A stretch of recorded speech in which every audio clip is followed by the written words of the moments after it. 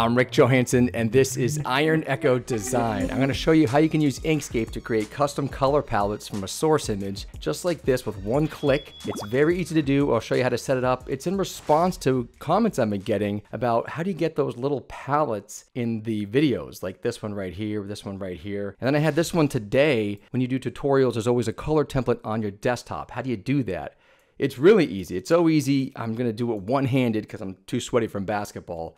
You're going to take a source image, this one's from Pexels, and you'll create a square. This will just be one of the squares in the color palette. Here, I'll make a new one. Take your square tool, draw open your square. Mine's looking like a rectangle. If you only have one hand at the moment, you can go up to the height and width in the control area. It's going to be 34.5, 34.5. And on the fill and stroke menu, if you don't have it, it's under Object, Fill and Stroke. For the fill, rather than have a set color, go over to this question mark.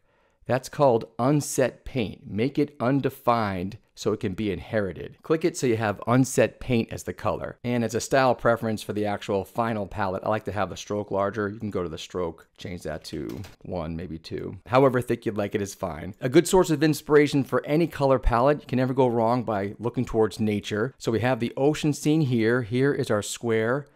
Double check it's on unset color. You're going to use a tool called Tiled Clones. It's under Edit, Clone, Create Tiled Clones.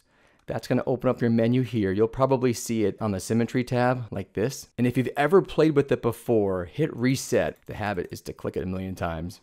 Now go over to the Trace tab. The very first instruction says trace the drawing under the clones or sprayed items. Select that box, and number 1 will say pick from the drawing. We'll pick the color, and look down here, apply the value to the clones. We're doing a color palette, so choose color. And on rows, this is just going to depend on how long your image is. We'll do 1 row and 12 columns.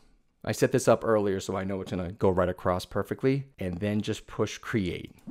And there it is. Super, super easy. And if you've ever been to the paint stores or Home Depot, they always name their palettes. This one we'll call Beach Dream.